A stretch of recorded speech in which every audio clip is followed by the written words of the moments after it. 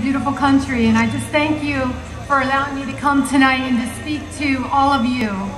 And it's really not about me. This is not about me at all. This is about God and what God has done in my life. And I really just want to give him the credit. My name is Veronica. I live in South Florida with my family. I have a husband. I've been married 25 years and I have 3 children. I have a son and 2 daughters.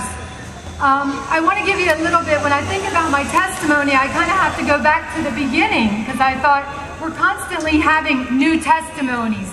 As we walk with the Lord, God's always doing a new thing in our life, and he's constantly doing things where we have a testimony of his greatness in our lives. But I thought it would be appropriate if I went back to the beginning, because then you would have understanding on how things unfolded. I am the oldest of 4 children. My mother had me at 16. My father was 18. And my mother had 4 children by the time I was 21. My mother was raised without parents. My mom was about 26 when she met her father, and I think I was about 10. So I know what that's like. Also, I wanted to mention that my father, prior to marriage to my mother, he had been in prison. And the reason I tell you that is that I want you to understand that I come from a background of brokenness. Our families were not whole. They weren't what you think. It was a difficult time of just brokenness. I tell my children, broken people create broken people, but God heals and he makes us whole. Amen. One of the things I wanted to say is, because I was the oldest of 4 children, there was a lot of responsibility, and I became very angry as a child. Anger was a very, very normal emotion for me. I was always angry. I just had that little bit of a chip on my shoulder and just felt like, And so that anger began to brood in me, and what it produced in me was full-blown rebellion. I was a very rebellious teenager, and I feel for my mom, because I gave her a hard time, but through my life it drove her closer to the Lord, which was a blessing. But because of my rebellion, I chose to run away from home. I didn't want to live under the rules of my family, and especially my mother, and so I had a very difficult time, and so I decided to run away. And of course I didn't want to run away by myself, so I talked a friend into running away with me, which we did. And it was, I was living in New Jersey at the time. It was very cold, and I remember that it was in the middle of March, and it was a very, very, very cold time in New Jersey, and I remember my legs were frozen. I remember that I couldn't feel them anymore. And I remember at one point I woke up my friend and I said to her, "Kristen, I'm going to go home because I can't feel my legs anymore." And so that night I went home and I went into the lower level of our house, and I slept there until the next morning. The next morning my dad woke up and he said to me to go to my room. I went up to my room, and I expected my parents to really discipline me and show the wrath of God on me, but that's not what I received. At that time, my mom came into my room and she sat beside me, and that was very different, because we didn't have that kind of relationship. We had a very hostile stuff, and so she shared with me. She said to me, this is the question she asked me, and this is so profound. She said, "Why did you come home?" And I said to her, "Mom, my legs were broke. I felt like I couldn't feel them anymore." And you know what she said to me? "I've been praying for you." And she began to share a story with me, and I'm going to read it to you. It's in the book of Luke, and it's where Jesus talks about in a parable. And he says, "Suppose one of you has 100 sheep and loses one of them. Does he not leave the 99 and go after the one? And he goes after that lost sheep until he finds it. And when he finds it, he joyfully puts it on his shoulders and he goes home. And then he calls his friends and his neighbors together and he says, 'Rejoice with me! I have found my lost sheep.'" That was that lost sheep. And my mom said to me, "Ron, when the great shepherd goes after the sheep, he breaks their legs and he puts them on their shoulders and he takes them home. And it was during that time that I remember my mom saying that you're his child and you're rebelling, you're resisting God. And I knew she was right. I knew she was right. And I repented. I remember crying and saying to the Lord, I'm sorry for resisting you. Shortly after that, though, I wish that I could stand here and say that my life with God was just wonderful and that I obeyed. But I can't say that. Right after that, I was 14 years old. I met my husband, and that was a blessing.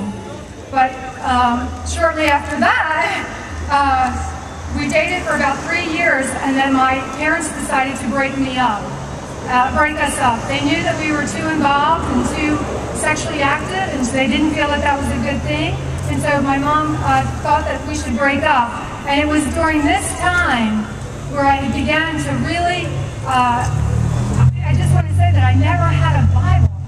That was one thing I don't remember having, and I didn't really have anyone discipling me.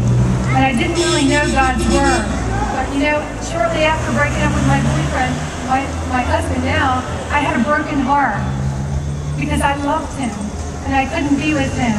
And I was filled with hurt and pain, and I didn't understand why we couldn't be together.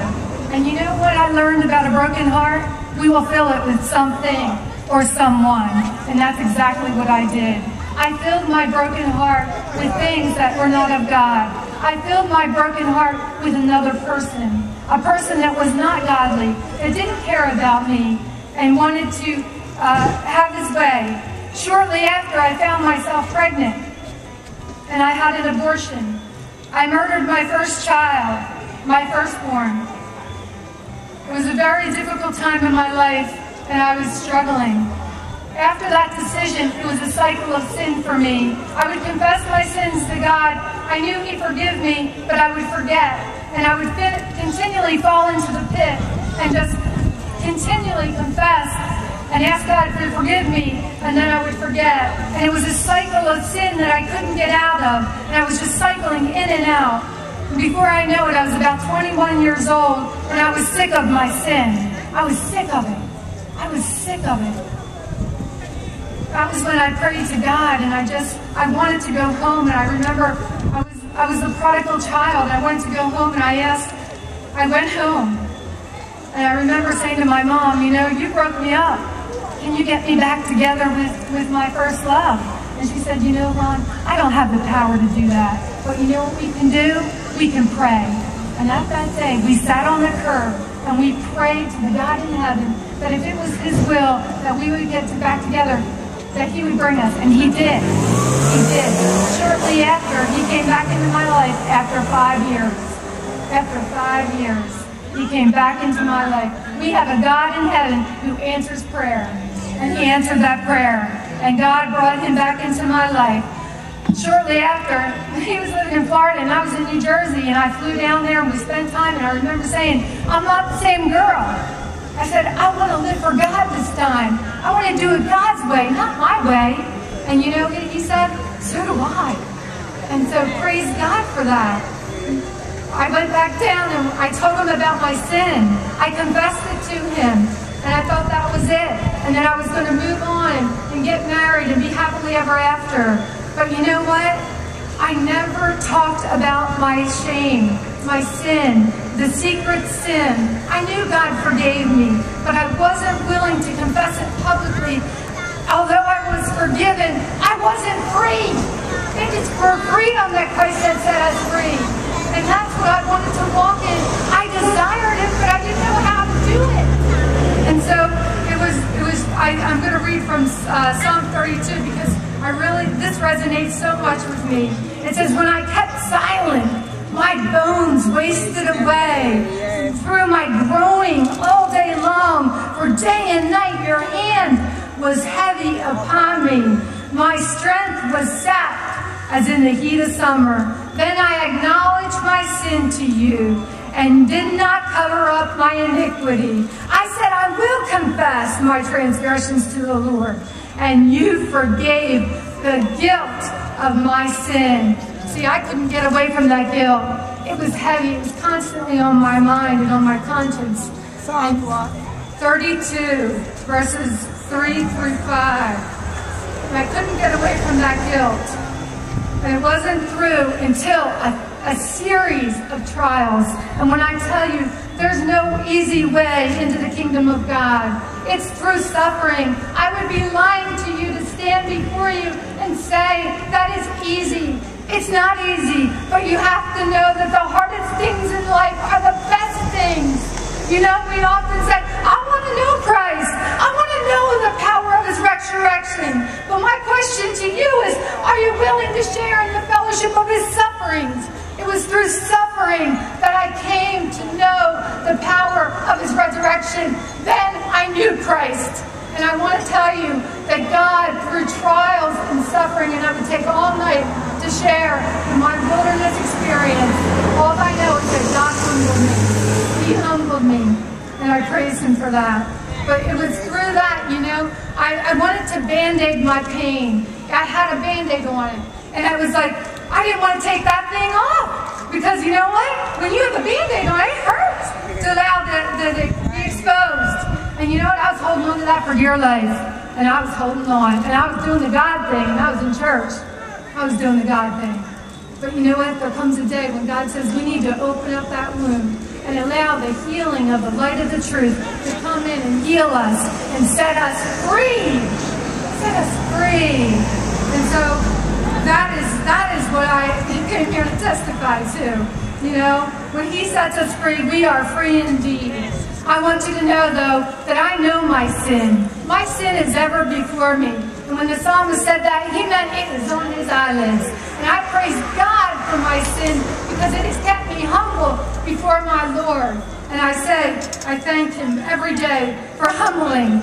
And it's gone. I have no more shame. I have no more guilt. Christ has covered my sin through the blood of Jesus Christ. And he can do that for you. One of my favorite scriptures is in Hebrews, and it says, for the worshipers. Are you a worshiper? That's what I want to know. Would have been cleansed once for all and would no longer have feel guilty for their sins. That is my testimony. I have no guilt and no shame because my Savior bore them on the cross for his glory and his name's sake. So my question to you is, I don't know what your secret shame is, but I know my Jesus can handle it. And it's his desire that you would be free. He came to give us life and life abundant. Don't settle for anything less than the abundant life in Christ. Confess your sins while there's time and receive the healing of the Word of God. It's medicine to our bones. So I just want to praise him, and I thank you for allowing me to testify to God's faithfulness. I wasn't faithful. He was faithful. And he'll be faithful in your life too. Bring him your shame. Bring him your trials. There's nothing he won't forgive. Amen.